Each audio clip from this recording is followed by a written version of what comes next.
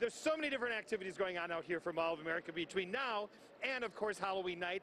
And this one, you're not going to want to miss. This is Bryce. Good morning, Bryce. How Do you have a headache? Yeah, I feel a little lightheaded. I don't know. I don't know what's going on here, Bryce. It's a little funny, but I know some dude bit me. I'm sure it's fine. Yeah, I'm sure it's fine. Yes, and as Caleb said, didn't your mother ever tell you not to run with scissors? Yeah, you know, I forgot that one, I guess. Yeah, you did, Caleb. I don't know, Bryce. Okay, so Bryce, Halloween night, Tuesday, you're going to be out here doing something really fun, and it is zombie caricatures? Zombie caricatures, and I actually have a couple examples here. I have this darling baby child here. He's got a knife and a bone, and it has a bib that says yum yum time.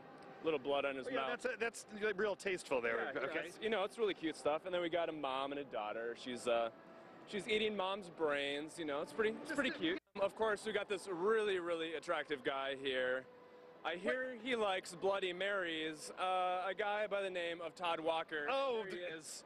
He's having. How would you know about the Bloody Marys there? Well, I did a little research.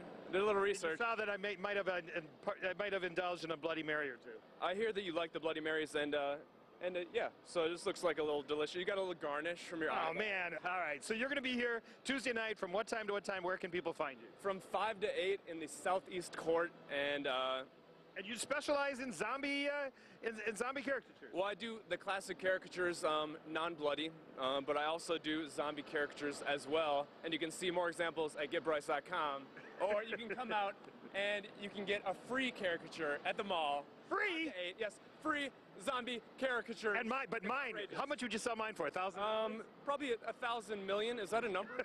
No. All right, come on out and just at least meet Bryce.